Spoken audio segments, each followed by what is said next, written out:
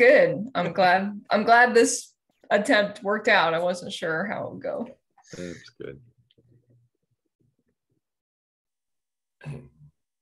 And here they come. Do you want me to put my slide, the slide you sent me, Steve, up? Sure. If you want to pop that up, that'd be fine. Start sharing? Yeah, go ahead. And this way we can double check that you're all good to go too. Hold on. I just gotta.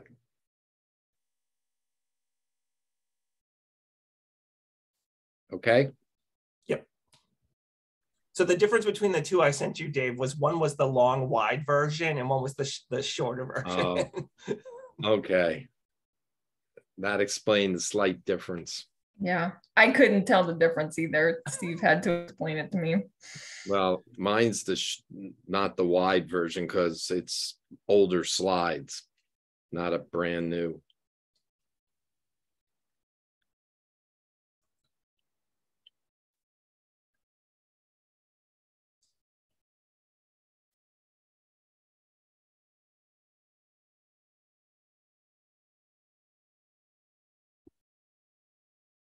It looks like it's working on our end, Dave. Yeah, I just wanted to make sure it was advancing. So welcome to everyone who's joining us this evening for the Weathering the Storm webinar series. We are going to get started in just a couple of minutes. We're just opened up the webinar and we're just waiting for everybody to join us. So we will get started in just a couple of minutes. Sorry, Dave, I have to jump into MC mode every couple of seconds.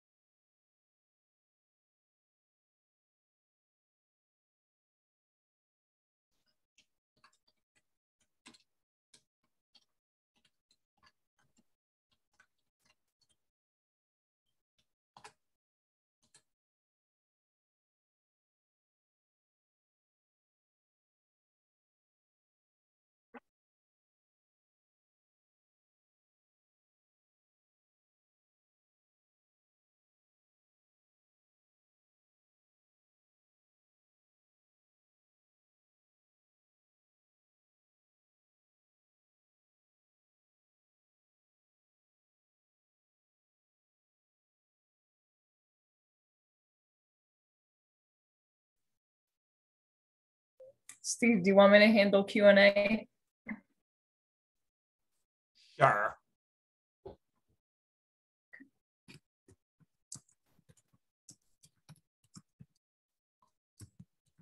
And that's where we'll have people mostly pop in their questions, correct?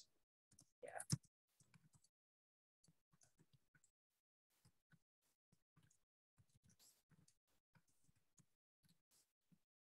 I'm going to let you control. You moved it, didn't you? I didn't. The slides? Yeah. No, I don't believe I did. Huh. That's interesting. Because I didn't advance it. Had a mind of its own. You might have it on a timer. Thank you again to everybody who's joining us tonight for the Weathering the Storm webinar series. We will get started in just a moment. Just giving everybody a chance to jump in. I know I got hit with the dreaded Zoom update before, so hopefully, that might be in the delay of some of the folks joining us. But we will get started in just a moment with our first speaker of the series, Dr. David Robinson, who I will do a brief introduction and some housekeeping details for you guys, and then we'll get going.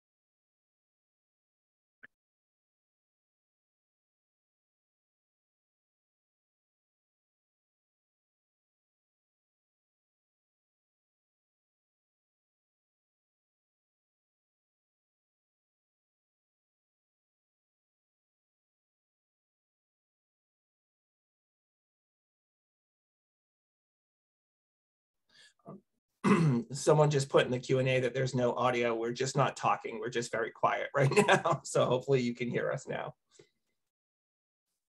All right. We waited a couple minutes, Dave. Are you set to go? Already. Okay. We are recording this evening's webinar. We will be doing that for the series, obviously with the consent of the speakers, and we will make them available to people afterwards who have registered for this. So if you are wishing to see every one of these, but you're unable to make one of the Monday evenings, just please feel free to register, and then we'll have your information and we'll put it out to the registry, people who registered after the webinars take place.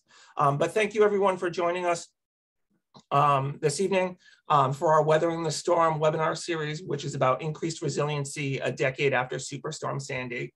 A lot of us are just in disbelief that Superstorm Sandy was 10 years ago, but we wanted to mark the occasion with both the Earth Day Every Day webinar program and the Marine Extension Program seminar series, and kind of mash them up and do this combined effort to mark this 10th anniversary of Sandy, and talk about what lessons has New Jersey and other parts of the Mid-Atlantic region learned from that major storm that came through. And we are very lucky this evening to have our kickoff speaker be Dr. David Robinson, who is a distinguished professor of geography, who has done climate research for, let's just say, a long time. I don't want to age him, but he has done it for a long time. But he is actually the state's climatologist as well. And as he was telling us before the start of this webinar, he might be the longest serving state climatologist at this point. So we are very lucky to have him this evening. Dave, if you could just advance the slides for me, please. We are doing these webinars, but we are also going to get your feedback at the end of this webinar. At the end, we will put up a poll as we're answering some questions from Dr. Robinson, asking you to participate in evaluating this webinar. Also talking about some of the things you may have learned this evening, but also talk about some of the actions that you might do at home to help prevent or protect yourselves from any sort of extreme weather events. So this slide is just basically outlining that this is part of a research study that we're doing and possibly a follow-up survey later on, but kind of giving the consent. Once again, we are recording these webinars, so if you need to see this information again, feel free to go back and check out the recording. But Amy Rowe, who is here with me this evening, is a contact information for that. But we also put in the poll a question asking for your consent to participate in that poll and survey at the end. So once you click yes, you can fill out the poll and you'll be all good. Just a few questions, only 10 in general, and one of them being, do you consent to be in this survey as well? So we are doing this as part of an effort to learn how effective our teaching methods are and our webinars have been. If you could advance one more time for me, Dave. And since we're an educational institution, we are open to everybody, regardless of race, sexual orientation, creed, ability, or disability. And we do our best to kind of make these webinars and our educational programs available to all. So this is just a slide mentioning that we strive to do our best to enable as many people as possible to participate in our programs. But if you have any questions or have any concerns or could provide information on how to increase that accessibility, this is the information for that. But we do our best to ensure that as many people can participate as possible. And I can see that we have over 110 people who are joining us this evening. So thank you all for being here. You can go to your first slide, Dave. This evening, as I said, we are very fortunate to have as our kickoff speaker for the Weathering the Storm series, be Dr. Dave Robinson. As I mentioned, he is a distinguished professor in the Department of Geography.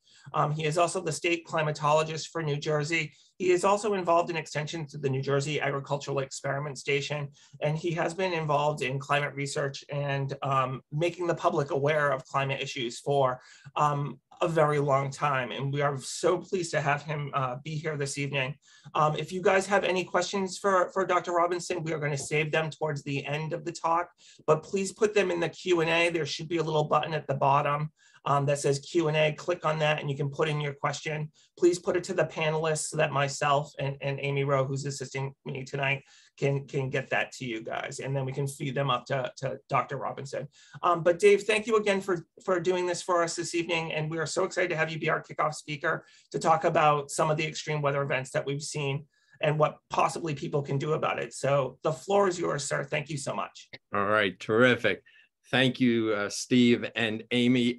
It's a pleasure to be here. I love to attend the seminars, the Monday seminars, and done it on multiple occasions.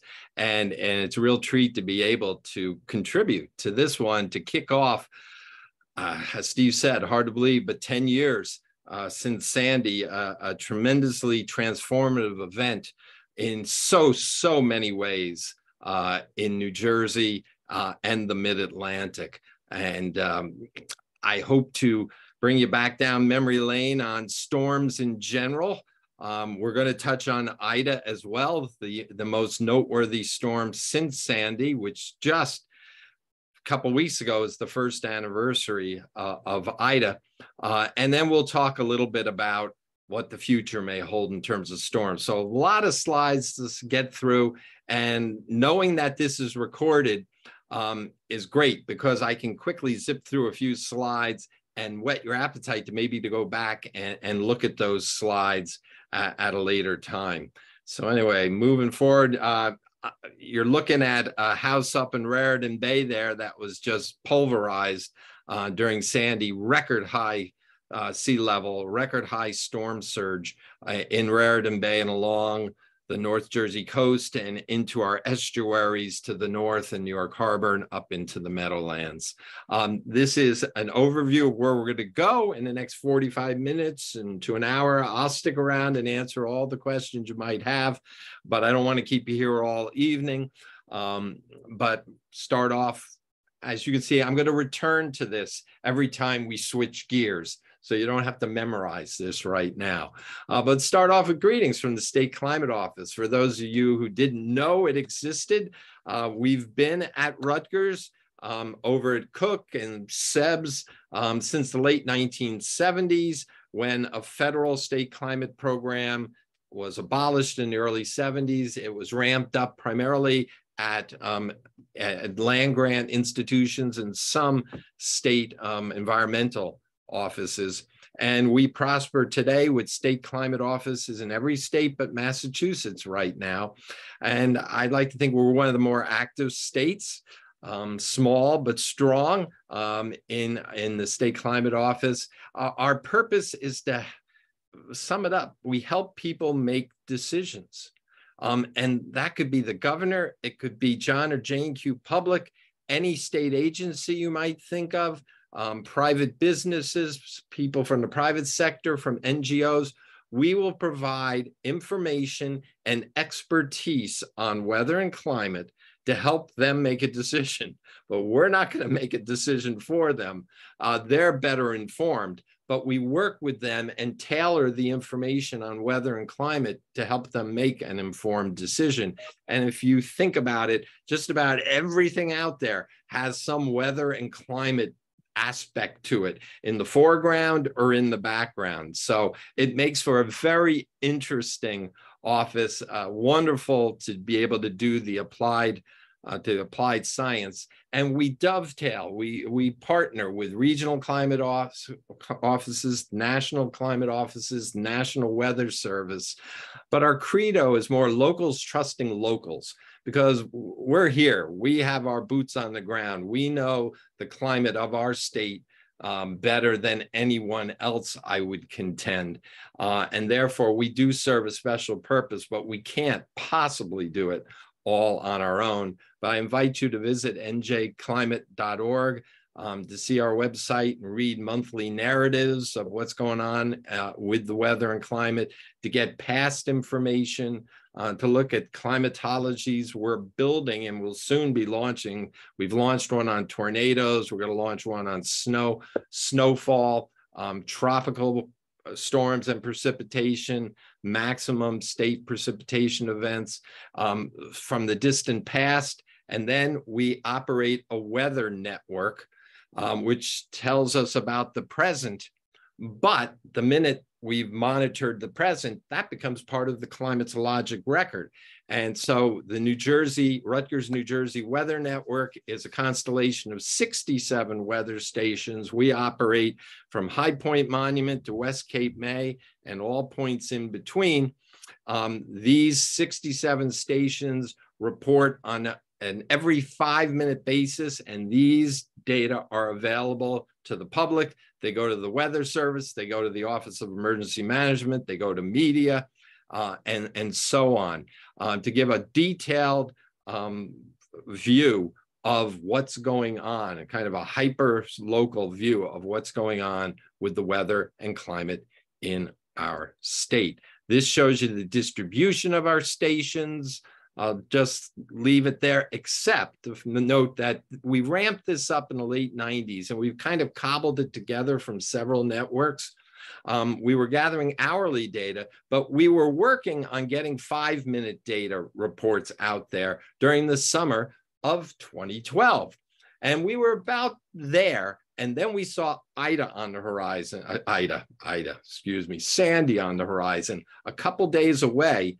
And through the work of folks in the office, we launched 5-minute data the day before Sandy. It was the first time we had done more than hourly reports. And that 5-minute data came in handy during Sandy. And it became even more valuable in the years past, especially with Ida, as it spread its disastrous rains across the state just a year ago. So there we are with the Weather Network. This is what one of our stations looks like out at Rutgers Snyder Farm, with a 10-meter tower with an anemometer on the top. We measure many of these variables at some of the stations. The ones in the top ranking almost at every station. So every station is a little different. Solar powered, cellular communication. It's the second densest weather network by area in the nation. Delaware beats us out. But otherwise, we hope, being the most densely populated state, we can reach all corners of the state and really keep our pulse of the state's climate. We still could use a few more stations here and there. We're looking to make some upgrades, but there we are. We also, in this, I invite you to perhaps join, and I would be surprised if there aren't several of you listening in who are already COCORA's volunteers. The Community Collaborative Rain, Hail, and Snow Network is a national program. For the last 14 years, it's been in New Jersey. We have about 300 active volunteers, citizen scientists, who daily go out and collect data in a standard rain gauge you see there on the left. They go online, they report the data. It goes to a national reporting center at Colorado State University and is archived at the National Climate Center. We produce maps. You can get maps off the COCORA's program. It really helps fill in the gaps of the rain that we can't measure within our 67 station network. So we really have the state covered when it comes to rain, or I might add the lack thereof when we're talking drought. So enough about State Climate Office. Let's talk storms for the most part. I'm just going to show you a quick suite of storm images, starting off with what are we talking about as impacts of storms? We've got wind, we have rain, we have a storm surge if it's along the coast. The rain can promote freshwater flooding down the rivers.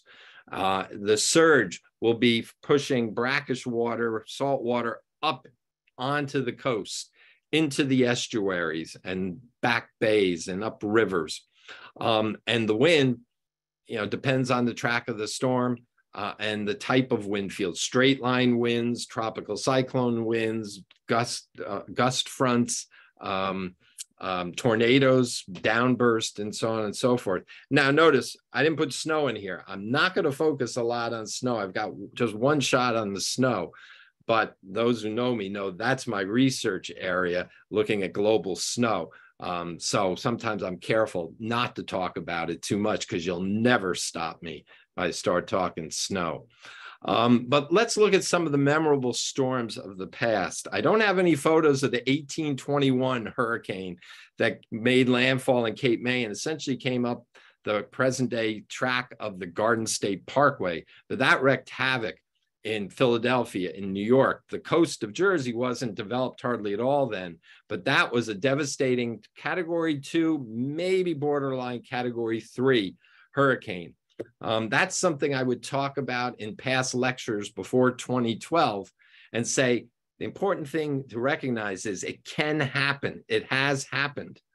But I don't have to do that much didn't have to do that much in the last 10 years because I could turn to Sandy, in which most people had personal experience. But we had a hurricane in 44 that really raked up the coast, stayed just offshore 6 years after the major hurricane of 38 ravaged and killed 600 people on eastern Long Island and southeastern New England, just was far enough off the coast to cause problems in New Jersey, but not of the magnitude of 44 hurricane. Then the famous nor'easter of 62, which just had its 60th anniversary in March, where a low pressure, a nor'easter stalled off the Jersey coast and high tide after high tide was pushed ashore. It wasn't a major event inland as much as one right along the coast, and no place got hit harder than Long Beach Island. Then we've had rural and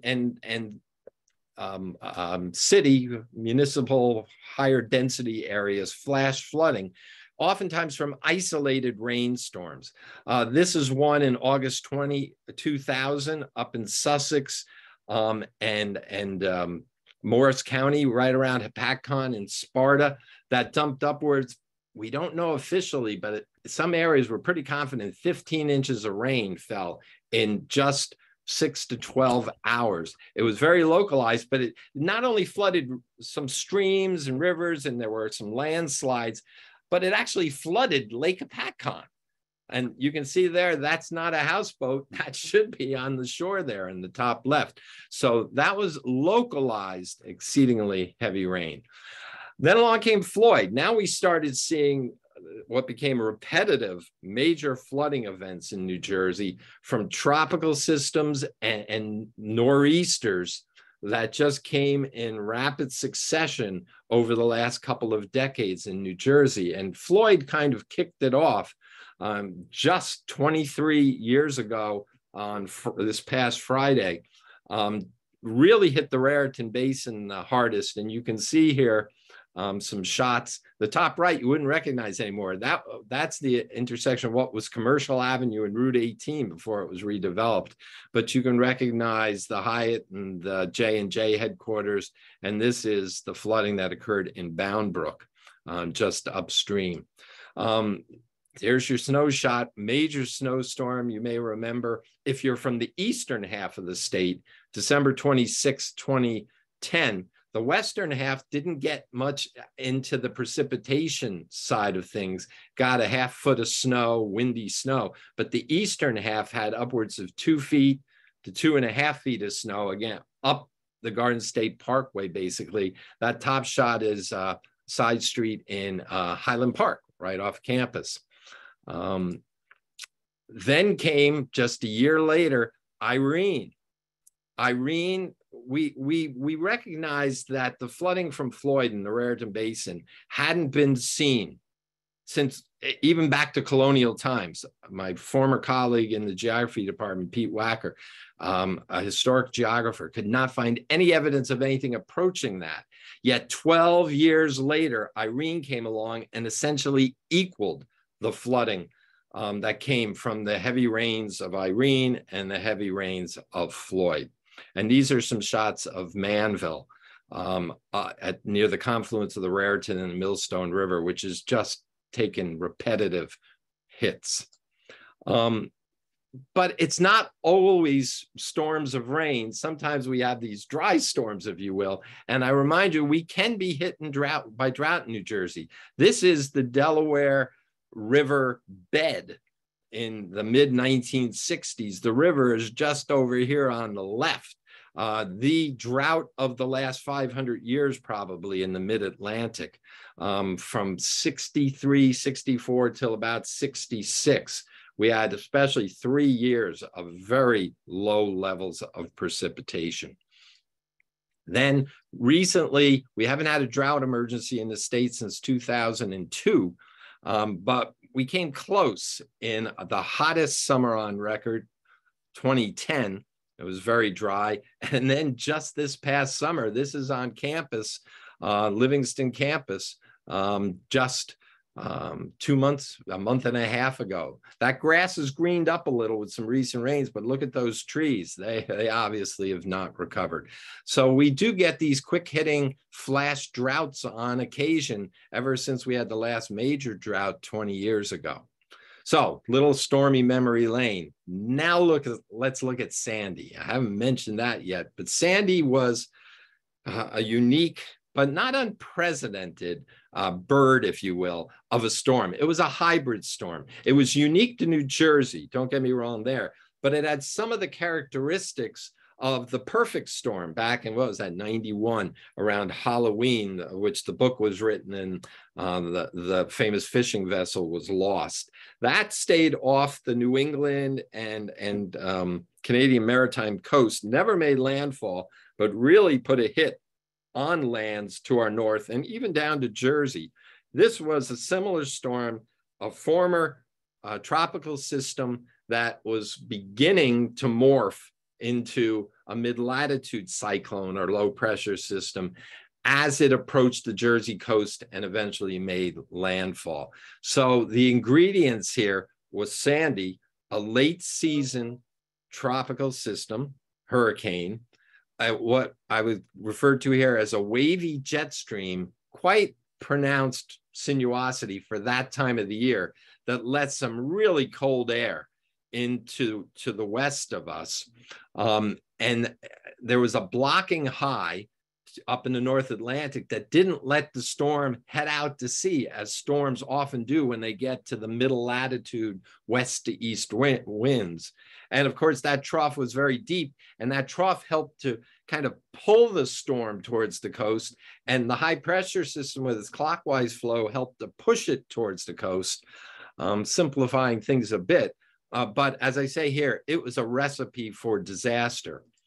The question in the days before the storm, when forecast models began to pick it up the Wednesday, Thursday before the storm, which came on the Monday, the 29th of October, was it going to really make that left turn going against prevailing wisdom and head to the coast? And if it did, where?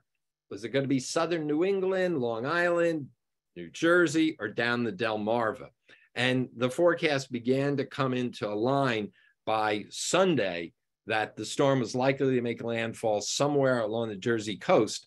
But the National Hurricane Center thought it was long ago to have lost hurricane characteristics, but they underestimated, I believe, the warmth of the sea surface off the East Coast. We had 2 consecutive years of above normal temperatures, nothing odd of late, frankly. So the storms remained stronger than expected. They should have continued hurricane watches and warnings further north to really catch people's attention better than just storm force winds and a major flooding on shore and strong winds, as was predicted. It's not as if the local weather service offices, once they got the handoff from the Hurricane Center, let their guard down. No, they were incredibly vigilant and very, very strongly worded statements about the danger of this storm. But it actually resulted in a policy change at the National Hurricane Center, in which now, even if the storm is looking like it's going to morph into a hybrid or a mid-latitude storm, they will continue to issue watches and warnings as long as that storm has the potential of being hazardous to human safety or infrastructure. So Sandy, one of the long-lasting outputs or outcomes, I should say, of the storm is this change in policy at the National Hurricane Center. The other thing that made it a bad situation was landfall came close to high tide. If it had come 6 hours earlier, 6 hours later, the water levels would have been several feet lower. It still would have been record storm water levels at Sandy Hook, for instance, but it would have been much closer to the storms of the past. And it was an astronomical high tide due to the phase of the moon. And of course, if it occurred a century ago, sea level was about 15 to 17 inches lower then. And that added foot made the difference between homes being flooded and not, and other actions associated with the storm. So a bad situation of this storm was made worse by all of these other kind of worst case scenario ingredients for this storm. Now, mind you, also, it was a massive storm. That's the danger of these hybrid systems. And we actually saw it in the Bering Sea just at the end of last week and early this week. A dying typhoon morphed into a hybrid storm and just has pulverized the west coast of Alaska with sea level 9 feet above normal in Nome, Alaska. And what it was a storm that, as it transferred from a typhoon into an extratropical storm, grew in size. So the localized strength diminished, but the overall strength increased and the coverage of that storm increased. And that played a big role along our coast with the storm surge, because it wasn't just this small storm pulling in water from just offshore as it came ashore.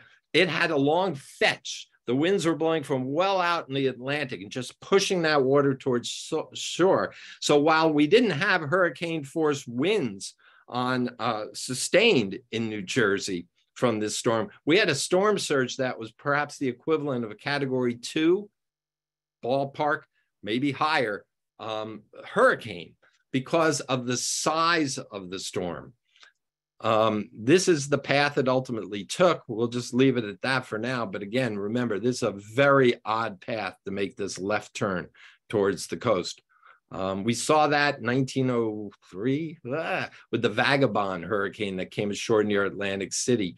As we think are perhaps a hurricane, I'm not so sure it was a hurricane force winds on landfall, but we'll never know. But suffice it to say, it took an odd path, as did this storm.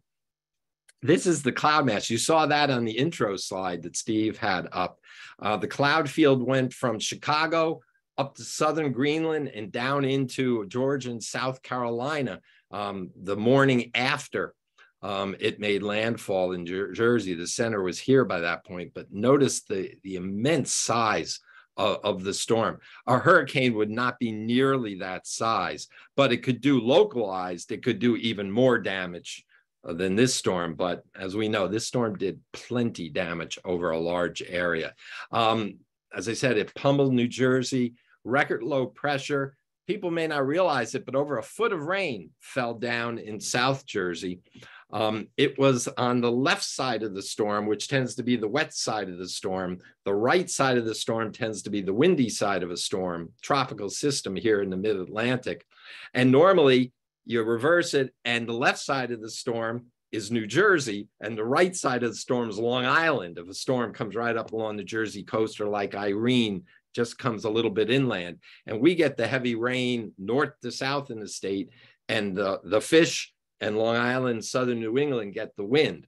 But with this storm coming in perpendicular to the coast, south part of the state got the rain, the central and north part of the state got the wind and the storm surge. And tragically, approximately 40 deaths from a variety of reasons in New Jersey. Add that to additional deaths in New York City, New York State, and a few other spots. Minimum pressure, all I want to say about this map was everywhere south of Route 195 broke the state single point record for low pressure. Not just at one point in the state was the record broken from a nor'easter back in 1930, but 2/3 of the state, half to 2/3 of the state had the lowest pressure on record in New Jersey, records going back a century or more. Wind gusts, 90 miles an hour right along the coast at our Seaside Heights anemometer. Winds gusting in the 80s along the coast. Notice inland in central and northern New Jersey, gusts up to 60 miles an hour to low 70 mile an hour range. This is at 3 to 10 meters off the ground. At higher elevations, stronger, hugging the ground, a little bit weaker. But these are very strong winds. A nor'easter often brings us 40, 50 mile an hour winds, maybe a gust over 50. wind, the power of the wind increases basically exponentially as the speed increases, not linearly. So a 70-mile-an-hour wind gust is a lot more powerful than a 50-mile-an-hour wind gust. And we saw that. Meanwhile, in South Jersey, they had the 40 to 50-mile-an-hour wind gusts. Ironically, they had a derecho, a squall line, an Uber squall line, late June of 2012 that brought them stronger winds than Sandy did. But suffice it to say, incredibly strong, unusually strong winds. And total precipitation, some people get Irene and Sandy conflated and think there was a lot of rain and freshwater flooding in northern and central New Jersey. There was not. The flooding was primarily from surge, not from streams and rivers. South Jersey, sandy soils, not a lot of major river systems, so they didn't experience the massive flooding we saw with an Irene or a Floyd. So that's the precip. This is Sandy Hook. This was the tide gauge there, and it got blown out. It got destroyed at about 13.5 feet. Post-storm assessment from U.S. Geological Survey, we helped out some, and the National Weather Service kind of looked at the bathtub rings up on Sandy Hook and some of the old buildings and military features, structures, and feel it got up to 14.4 feet.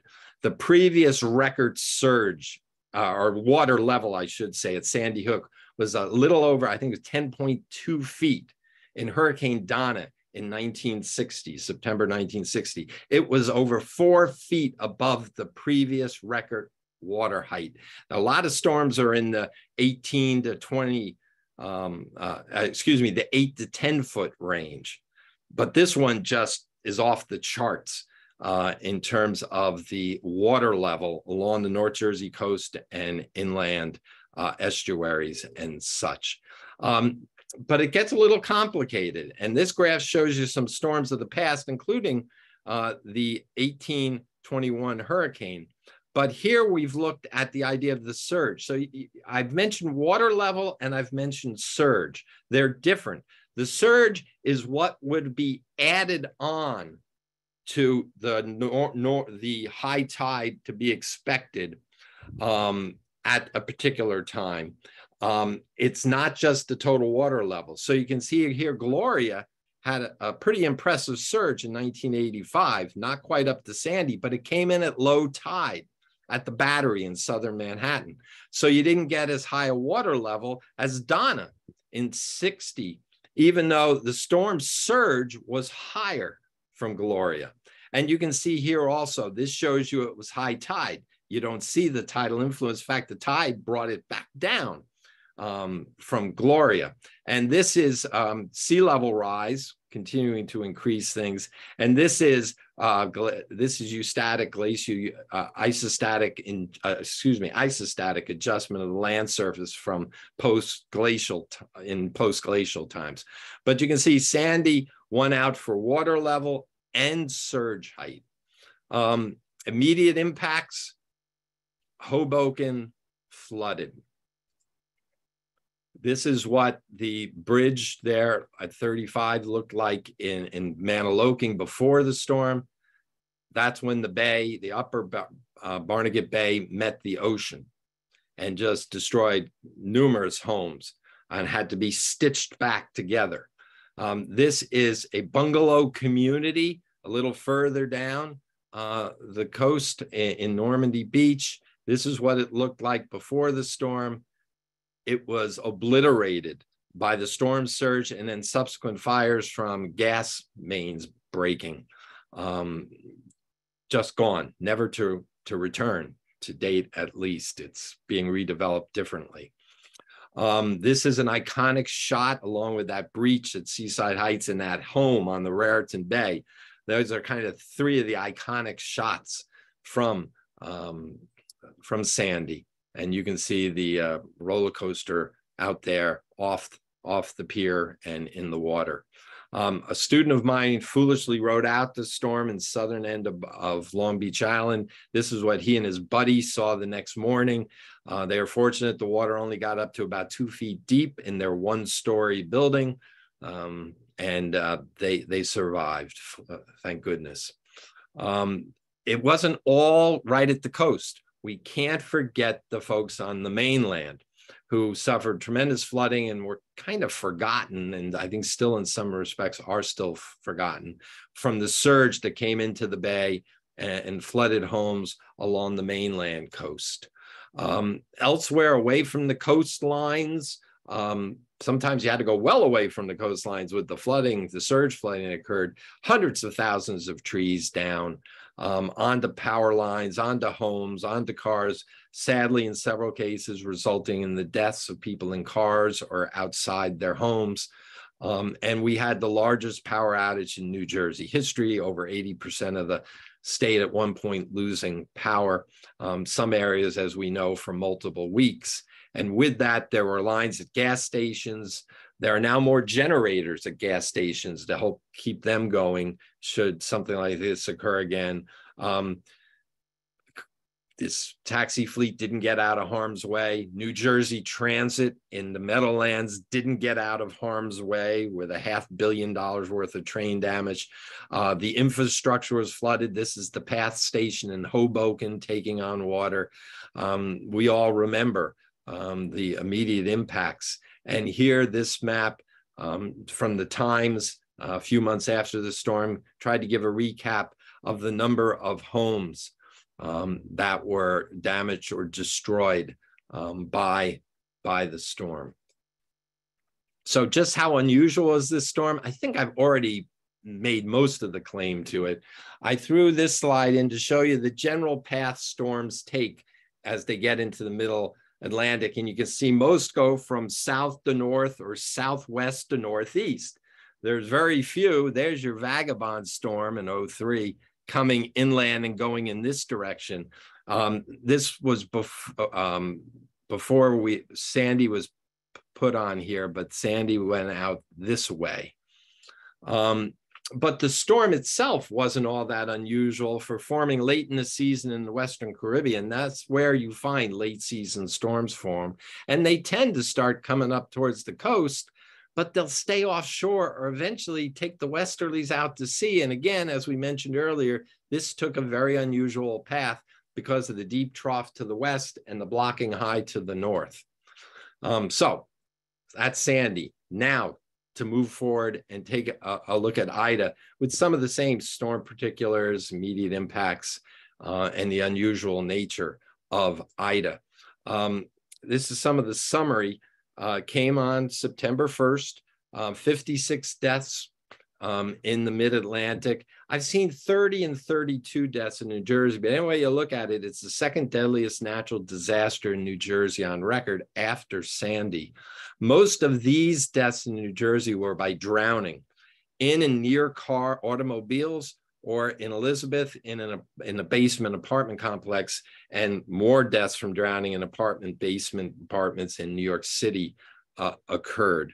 Damage in the tens of billions. Sandy had 2, 3 times, maybe 4 times more damage, but still tens of $billions worth of damage.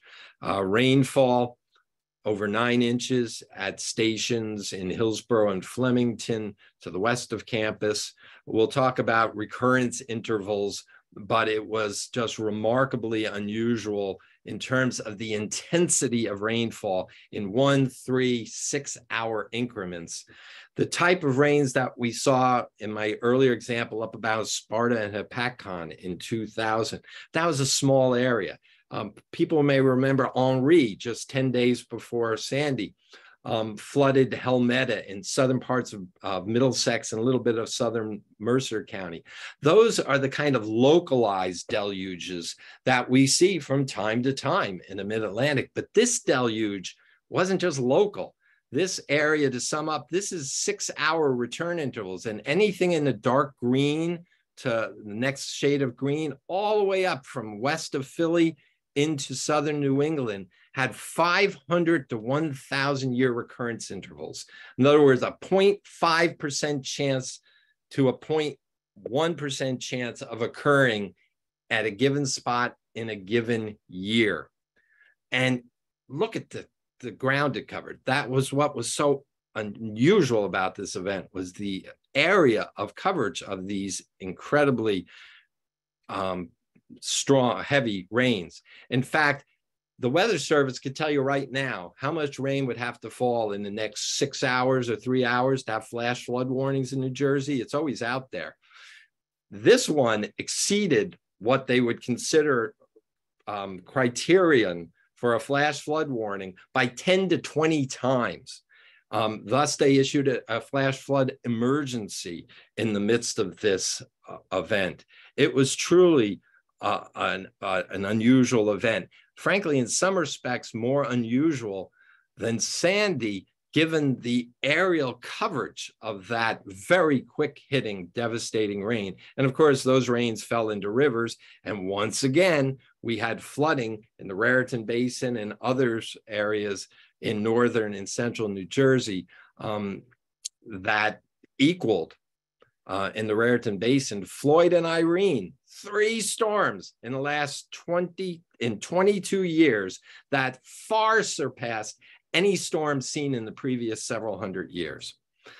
This was Ida's track. It was a Category 5 storm and made landfall and devastated southern Louisiana. They're still really hurting down there, particularly the indigenous populations. As a Category 4 hurricane, started diminishing in intensity, crossed over the Appalachians, and ran into, if you will, a frontal system. And the two of them combined to this post-tropical cyclone that we still will call Ida, but it wasn't a tropical storm at that point, pulled moisture in off the Atlantic, pulled energy in along the frontal system, and that's what made it so devastating. Just to the north of the frontal system, it was cooler based on our network and the Delaware network. To the south, temperatures were 10 to 15 degrees warmer. And it was in this warmer quadrant of the storm that even went down to Annapolis, Maryland, where there were tornadoes.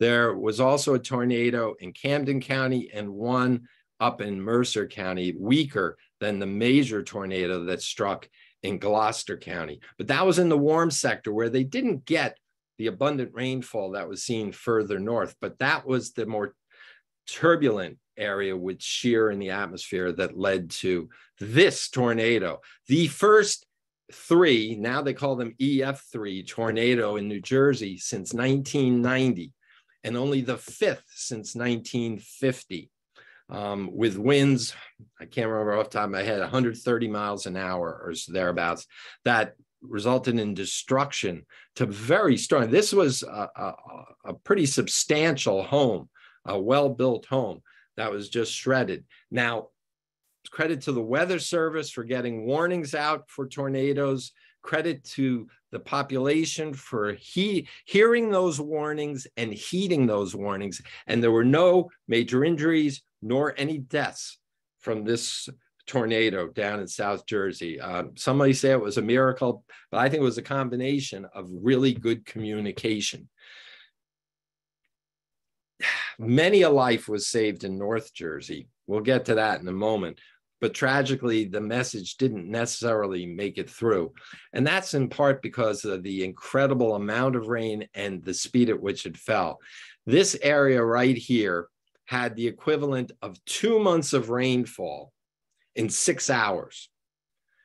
Up to the north, 1 month of rainfall in 6 hours. And to the south, very little rain fell down in the southeast part of the state. It was not a major event in the southeast, but anywhere north of here and down in the tornado area of South Jersey, Southwest Jersey, it was obviously an incredibly major event.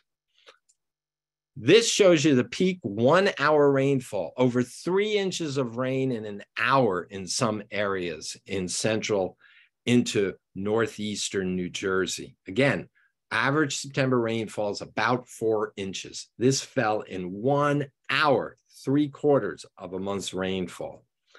This is the end time of those stations in our weather network that recorded at least 1.5 inches of rain in a given 12 5-minute periods during that storm.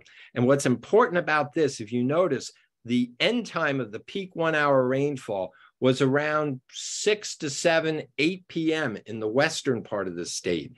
It wasn't until 9 to 10 p.m. in the northeast part of the state. We saw that rain coming across the state, and we're monitoring that 3-hour tour of that heavy rain across the state. And that, no doubt, being monitored by the Weather Service and emergency management and the media, I would like to think helped save lives, but it didn't save enough lives. And I don't think it got the attention, if I may be totally self-serving, that the weather network deserves. Although those data are fed every 5 minutes online to everyone, and every 5 minutes directly into the National Weather Service's AWIPS forecasting system down in Mount Holly and out on Upton on Long Island, our 2 offices serving New Jersey. So a great partnership. Don't get me wrong, a great partnership with the Weather Service and New Jersey emergency management officials, and countless lives saved who were told, stay out, stay home, shelter in place if you're at a high enough location. But everyone didn't catch it. And they're 1.5 months in a 3-hour period. Here are some of the 3-hour precipitation totals. I won't dwell on this. I don't like tables being shown too much, but you can see the recurrence intervals, 1,000-year return intervals of 3-hour precipitation in a handful of stations across the state. This shows the 3-hour recurrence on a map. You've already seen the map for the 6-hour recurrence. So the state was just pounded hour after hour for 6 hours as that storm moved across any portion of the state. With that, of course, came flash flooding. This is a stream near the Hillsborough station at Duke Farms, which received the most precip. It went up from under 2 feet to 14 feet. It rose, the water level rose over 12 feet in a very short period of time, just a couple hours. What we did here was plot the increase in rainfall at the Hillsborough Duke station and the increase in the water level in that stream over time that evening. And you can see there was about a 1-hour lead time of the heaviest rain versus when the brook went up, when Royce Brook went up. You know, we've got to pay attention to this in the future, to get roads closed, to do localized, really hyper-local emergency warnings, to stay off the roads, because there were people drowned on the roads near this location in areas I've ventured in for 30 plus years, and I'm still amazed that there were drownings on those roads. So we had a little bit of lead time, but this is a small catchment basin, which flash floods real quickly. This is the Stony Brook that feeds into the Millstone, our Hopewell Township station out at the Watershed Institute. And you can see the rainfall there, and you can see that stream go up, the Stony Brook go up with a multi-hour lead time. We looked at it for the Elizabeth River. In Elizabeth, there was about a 2.5 hour lead time. So we've got to work better to get this information out to people, get it to the emergency officials, have them get out the warnings. People need to hear those warnings, and they have to know what to do when they hear those warnings. Of course, that's the flash flooding where the deaths occurred. It was followed the next day by river flooding, and this shows the Raritan River just north of Duke Estate back here, normally here, but flooding a large area of Raritan. This is the gauge just downstream from Raritan on the Raritan in Manville. It surpassed Floyd and Irene. Along the river there, it was a toss-up between the three of those events. Sometimes I call this a double whammy. Petersbrook and Somerville in Somerset County, this is the flash flooding of the night of the storm. Then the flash flooding went down, but the Raritan River went up and pushed water upstream and wouldn't let subsequent runoff come downstream, and it flooded the area again. Caught a Somerville fire truck in the second flood crest. But there they got the flash flooding and the river flooding with just that short break in between. Here are the flooding impacts. There you can see in Elizabeth from the flash flooding, in Manville, again, the flooding in the Lost Valley section of Manville. Explosions and fire always occur. There was a fire up in Nome, Alaska from the flooding that occurred just the other day. We saw explosions of several houses in Manville. This was a catering hall in Manville that went up in the midst of the floodwaters. The damage, this was downtown Manville, several days after the storm, a few hours after President Biden visited the town to survey the damage. I want to throw this up before we get to some closing slides. This is, again, the rainfall, but this is a map that was put together by NJ Spotlight after the storm. These green dots represent where deaths occurred, multiple deaths with the larger dots. And you notice that the deaths from that storm in New Jersey were right along the line of the 500 to 1,000 year recurrence flooding. They were not to the north where a month's worth of rain fell in the evening, or of course to the south, and thank goodness not where the tornado struck. They were right where this heaviest rain fell. So there's obviously a very strong correlation between that. So let's now look at storms in a broader sense. New Jersey's climate's changing. The top graph shows that precipitation is increasing in the last 40 years or so in New Jersey. This is a linear regression starting in 1980, about the time when we as climatologists are confident we begin to see a human-induced climate change signal emerge from a very noisy climate system. That's the drought of the 1960s. That's annual rainfall, 1895 to 2021. You can see we've had the two wettest years in 127 years in 2011, thanks in part to Irene, and 2018, just because we had a lot of rainstorms. We didn't have a major rainstorm that year. We just had a lot of rainstorms, but we can still have some dry years. So we have to be prepared for all comers when it comes, particularly in recent decades, a lot of interannual variability. Now we segue down to temperature. Yeah, New Jersey's getting warmer. You know, we just went through the third warmest summer on record, and 8 of the 10 warmest summers on record in New Jersey have been since 2005. Remember, we're looking at records back to 1895. So this is annual temperatures in New Jersey rising. So you've got higher temperatures, with that, a more turbulent weather patterns, stormier weather patterns, where there's a physical relationship that warmer atmosphere has the potential of holding more moisture. So when a storm hits, a trigger comes, it can release more moisture. And we're seeing that in the weather records. We've had an increase in extreme rainfall in recent decades, in 2-inch plus rainfall events. Doesn't mean every rainfall event occurs, and it doesn't mean we still don't have drought. This summer, we had the warmth, we had some humidity in the air, but we didn't have the triggers come along, a tropical system come along, a lot of powerful frontal systems come along to generate anything but very localized storms for the most part. So it's not going to happen every year and all the time, but overall we're seeing the adage, when it rains, it pours.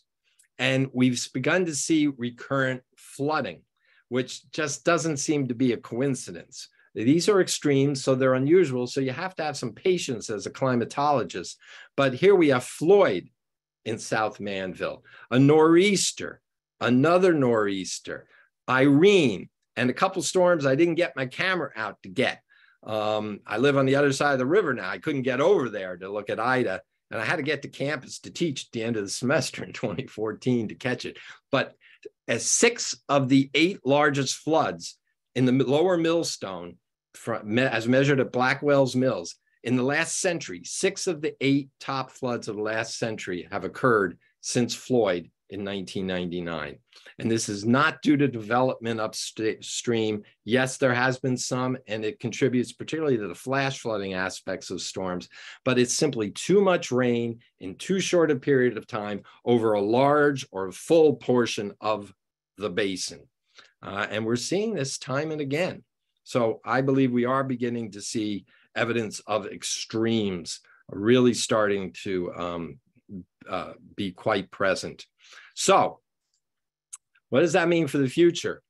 Temperatures are going to continue to rise in New Jersey. We're quite confident of that. The climate models suggest steady or increasing precipitation in the mid-Atlantic region. With more energy, warmer oceans, warmer atmosphere, more moisture in the atmosphere, and so on, increasing variability and extremes. Storms, when the trigger's there, floods, when the trigger's there. When the triggers aren't there, the increased heat dries out the surface and can turn off the rain-making process.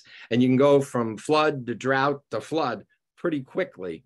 And then, of course, the increased heat and all of this with an ongoing foundational level of our oceans rising and rising, making in the future your typical storm more impactful along the coast, equivalent to your stronger storms of the past.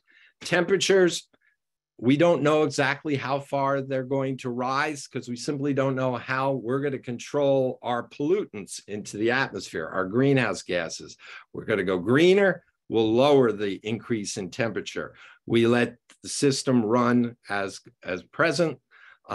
It will increase the temperatures further as we go into the latter part of this century and into the next century.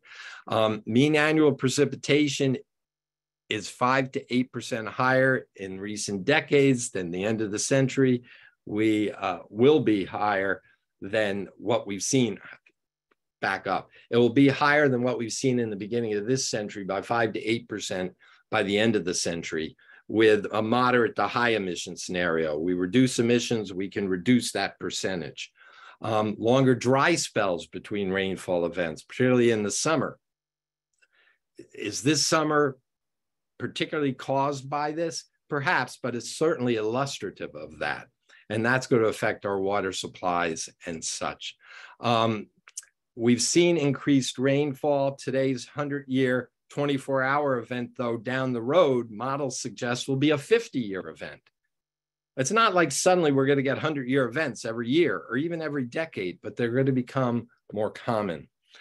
Tropical cyclones, there's evidence that they could become stronger. I think especially because sea surface temperatures are going to be warmer along the coast.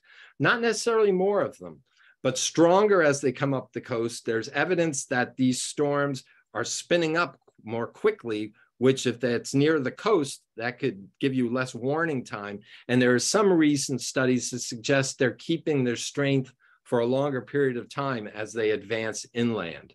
So not necessarily more storms, but yes, potentially worse storms. And then, you know, this isn't fantasy here. There are worst case scenarios. You could get a storm situation with an incredibly powerful storm, category 2 or 3 storm, paralleling the Jersey coast, giving us devastating rains on the west or left side of the storm, and being close enough to us and strong enough that while the sea and Long Island gets absolutely clobbered by the winds, still strong enough to give us winds that would exceed the strength of Sandy's winds and push water into New York Harbor and up along the Jersey coast and into the bays. So it would have essentially Floyd's precipitation, Irene's precipitation. I didn't put Ida in here because it wasn't a coastal hurricane, and Sandy's winds are worse than that. And remember, it's going to be, they'll be occurring on a higher base level as sea level rises. So it paints a worrisome scenario along the coast. Again, nothing predicted today, tomorrow, next decade when it's going to happen. But I think we should certainly be prepared for the extreme event of today and tomorrow and the longer term change of these events in the future. So we can expect more storms. We're primed for more storms. I just leave you with 2 questions. Has New Jersey become smarter than the storm? We saw stronger than the storm t-shirts after Sandy, but have we become smarter than the storm? And can it become even more so? Can those smarts, I should have said, become even greater? And I think that can occur. Greater predictability, greater monitoring, greater warnings, better communication than ever before for people to hear the warnings, and better education so that people will know how to heed those warnings. Put that whole package together, we will become smarter and smarter as we deal with these future storms. With that, a tranquil picture of the confluence of the Millstone and Raritan, just to temper things down a bit. Thanks very much.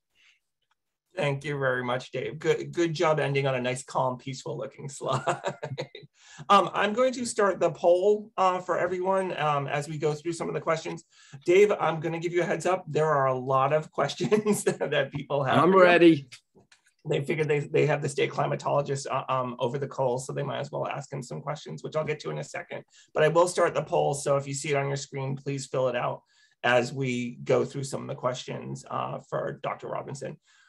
Dave, first and foremost, Sandy's been categorized as a superstorm versus calling it a hurricane. So why is it called a superstorm, and how is that different than calling it a hurricane? Yeah, well, you know, when it comes to making landfall in New Jersey, and up and down the East Coast, it was not a hurricane upon landfall. I mean, you could be splitting differences and all. It was a hurricane until just several hours before making landfall. But essentially, when it made landfall, it was a dying hurricane with kind of a nor'easter, if you will, wrapped around it. So it was this hybrid storm.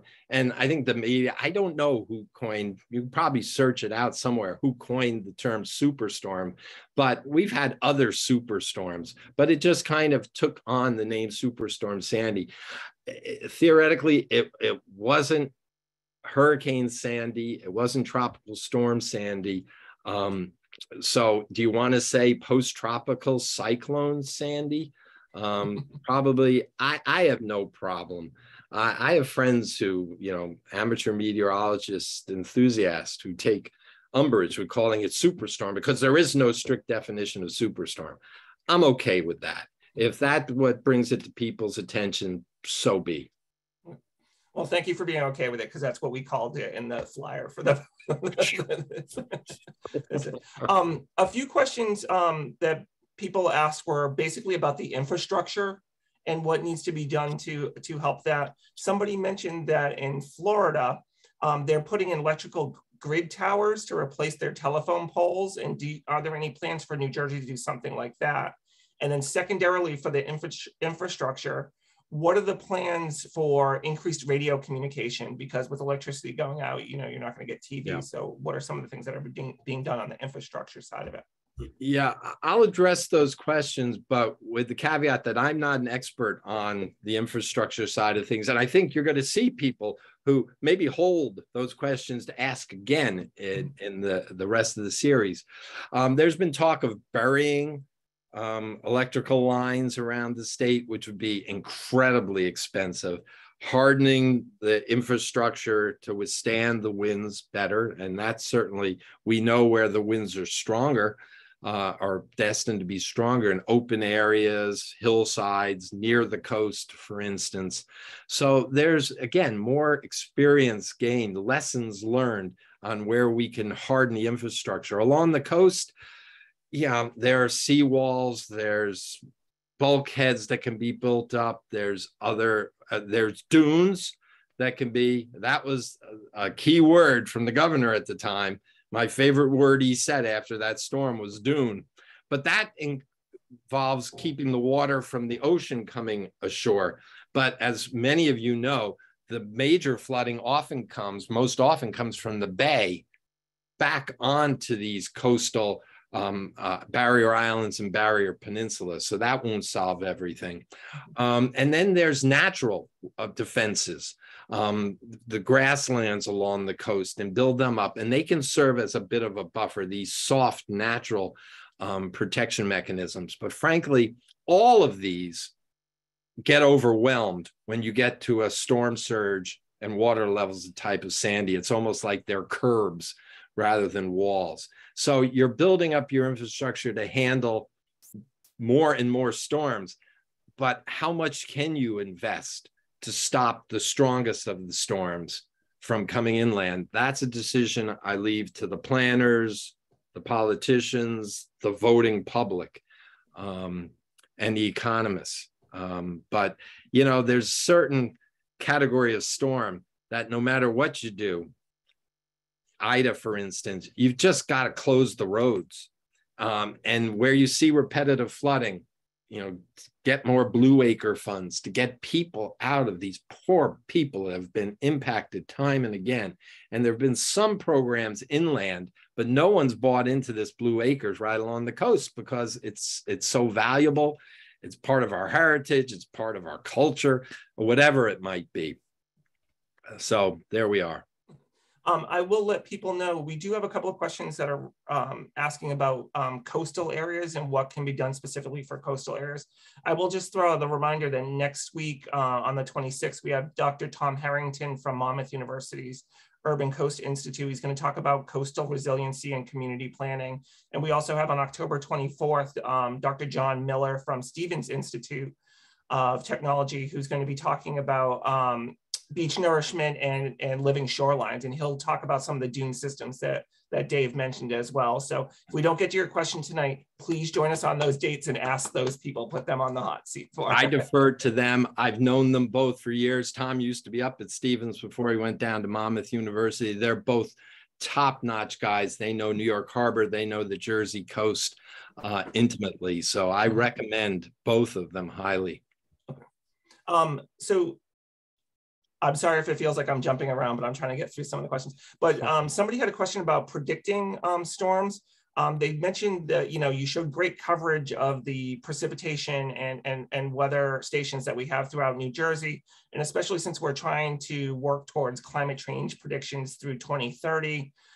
Is there, what are your thoughts on predicting the storm risk from using that kind of local scale precipitation based modeling versus kind of next generation physics driven modeling that's a little bit more regional or global?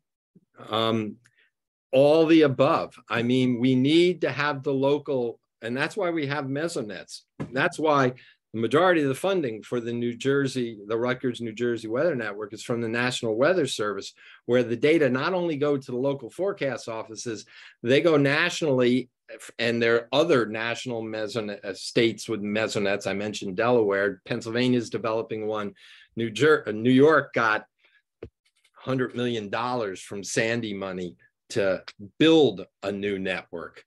Our office got zero. I might add, partially it got zero because we were already there, and we only lost one anemometer mount of 50 stations we had in at the time. It was a tremendous success story. It was probably too darn successful.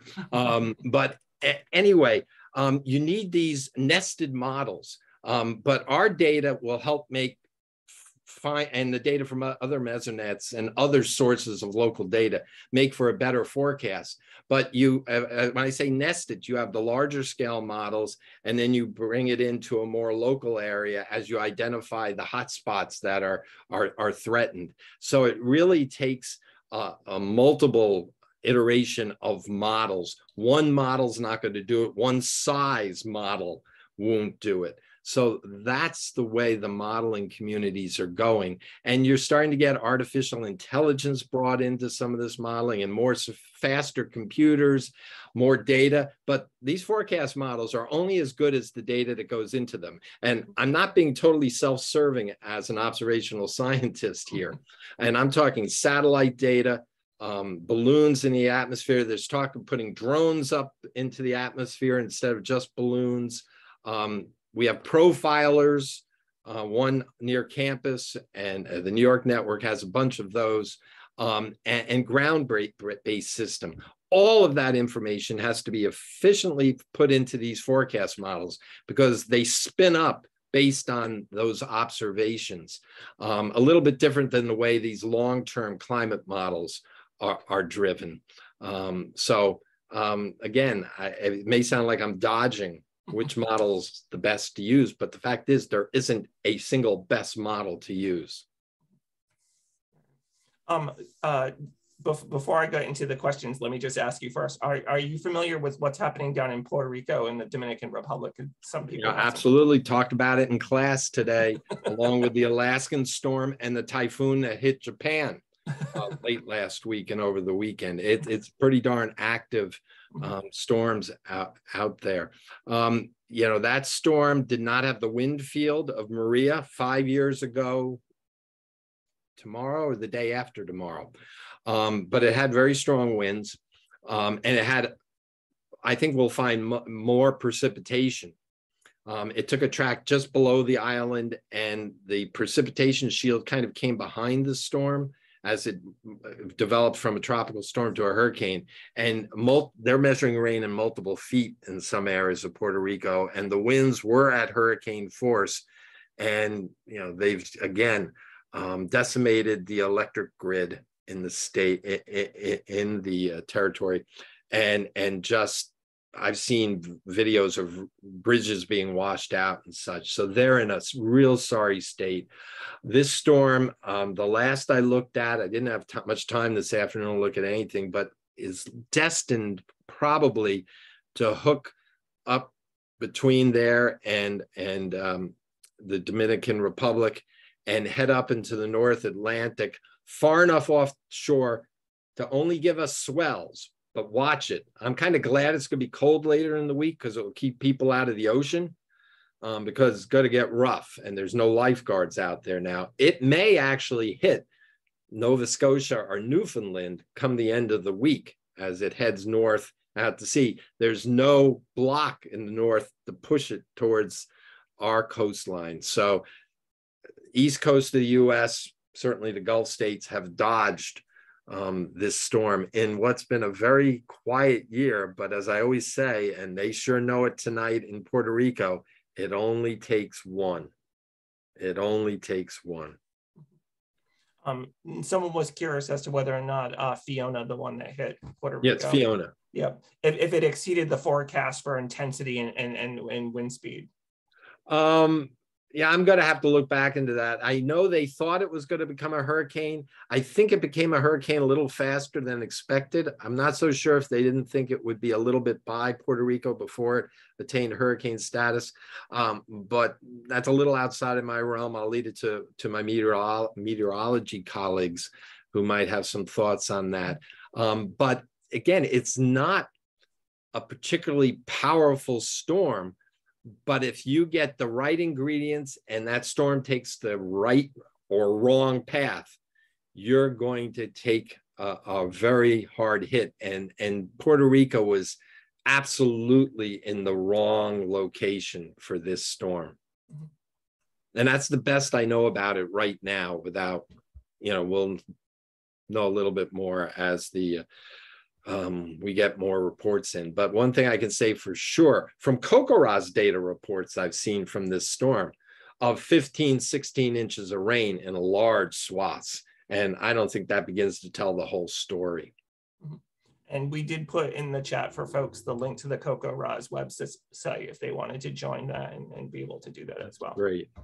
Great. In terms of predicting these types of storms, somebody was curious as to some of the tools that you use. So in addition to the weather stations that you have, are you or someone else possibly at Rutgers using any sort of underwater drones or other kind of devices to track and predict these kind of weather system changes?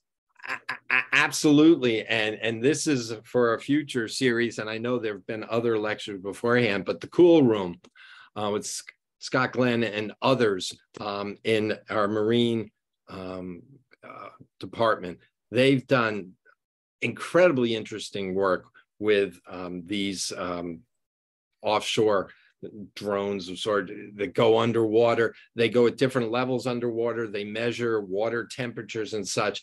And they've taken a good look at water off the Jersey shore and the mid-Atlantic and found correlations between storm strength and the water temperatures.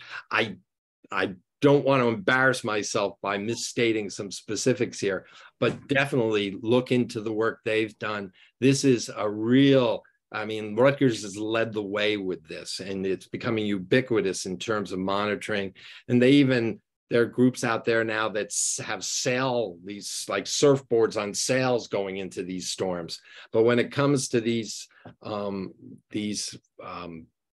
dolphins, I often think of when I see it, that have been developed at Rutgers and all. Rutgers can be very proud to be a leader there, and we're learning more about the thermal profiles of the ocean and how that may correlate with storm strength. Yeah, they've been doing some really impressive work, especially in terms of like fish modeling and behavior and stuff. Oh yeah, there's a lot more to them. They have all these fabulously interesting instruments on them now to measure ocean chemistry and track marines associated with wind, offshore wind projects, and so on and so forth. Do you have time for a couple more questions? Oh yeah. All right. I'm not that hungry yet. So with all the storms that you mentioned in New Jersey, someone wanted to know, has there been someone looking at the amount of developed area in relationship to those storm events and the amount of flooding and any sort of the adverse impacts that have happened? There's been some. Certainly you look at, and again, I'll turn to our remote sensing Center for Remote Sensing and Spatial Analysis, led by Professor Lathrop, and they've really modeled impervious surfaces in the state. There hasn't been enough connection, I think. I think there's work to be done still in trying to look at that. As I mentioned in the presentation, there's no question the amount of impervious surface is related very closely to flash flooding. But when it comes to these major systems, I don't care if it's a field or a forest or a parking lot or a rooftop. You put 6 inches of rain on an area in a couple of hours, nothing's going to soak in anywhere, and it's going to run off. So these major broad basin events aren't as impacted as much by the type of surface cover as the localized flash flooding can be. But this is definitely something that could be better modeled. And there are people interested in that at Rutgers and elsewhere who should be given support and encouragement to continue such modeling. We'll provide the precipitation information. We'd love to work with them with their expertise on modeling, landscape modeling. Just a reminder that the poll is still open for those of you who would like to answer the questions in that. That would be fantastic if you'd be able to do that. So basically, I have one last question that's got multiple parts to it. Okay. And the basic overall question is, what can be done about these kind of events? And the multiple parts are, people are looking for an individual basis. Somebody asked about environmental groups and doing stream bank restorations. And someone else asked about engineers and developers and what they're doing to deal with like detention basins and how are they preparing for future events. So what can be done, I guess, is basically on those kind of levels, an individual level, an organization level, and a community kind of level. Yeah, and again, I preface by saying you're going to hear a lot more about this, I think, in the next 5 presentations in one area of the state or another. Because it covers so much. You mentioned personal activities, group activities, engineers getting involved, and it is all the above. You know, there are ways we can come up with some engineering fixes, hard or soft, if you will, in terms of engineering. Again, it's the magnitude of the storm we're trying to protect against today and what may come multiple decades down the road. I like to think there's a nexus between these extreme weather events and long-term climate and climate change, because we can build one for the other and they work together. So we can't look at them as separate entities. There's some engineering fixes. We can do development and policies. Turn to the Blaustein School of Planning and Public Policy.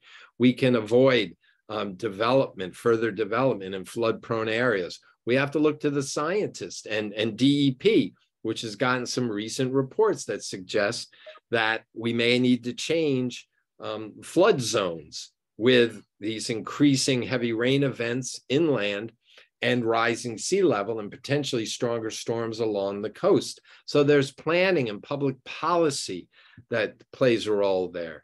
There's individuals, we have to be smart when we look where to live to avoid places or building in spots or living in spots that are vulnerable. And then what it comes down to, and this is the one I keep drumming home, I learned a lot from the social scientists working with them after Sandy, social scientists at Rutgers and elsewhere.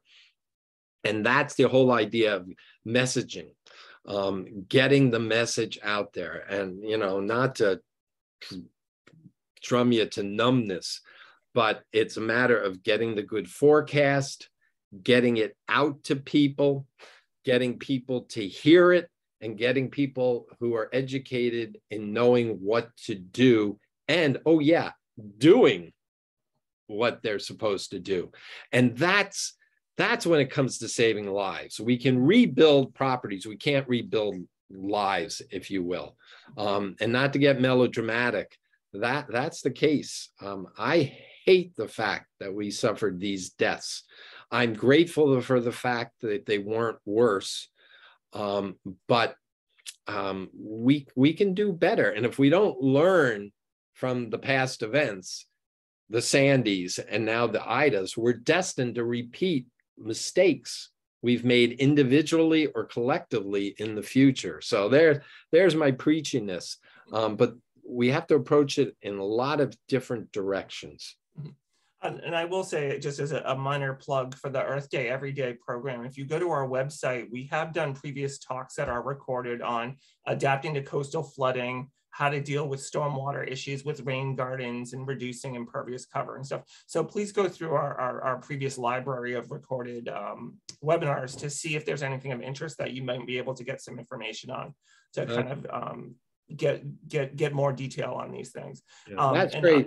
And notice, Steve, I was talking about storms and extreme events, but we could talk climate change another time and talk about a mitigative activities that dovetail in some cases with adaptive approaches that we need for these extreme storms as well as climate change. But we didn't talk about greener infrastructure, greener energy and such. That's kind of wasn't the focus of tonight. So I stuck more to what we can do to deal with these extreme weather events, these extreme storms. Yeah, and we do understand that what we asked you to talk about tonight is an entire semester's long class to condense it down. It's a whole degree, actually. It's not just one semester. But I will say, Amy did put the link to those recordings in the chat. Yeah, and remember, we all have our specialties. We don't have to be experts on everything. But what I stress, and it's the professor in me, is we come to some understanding, and with that understanding, we'll be better informed to make the decisions and to move forward individually and collectively. So learning, understanding, can't say enough. I don't know of a better way to end on that note, Dave. Thank you so much for your time and for answering the questions tonight. And thank you to everybody who joined us. Really appreciate it, Dave, for a great webinar. A lot of feedback from people saying how fantastic it was and how great the information was. But thank you so much. We really appreciate it. Thank you for the opportunity.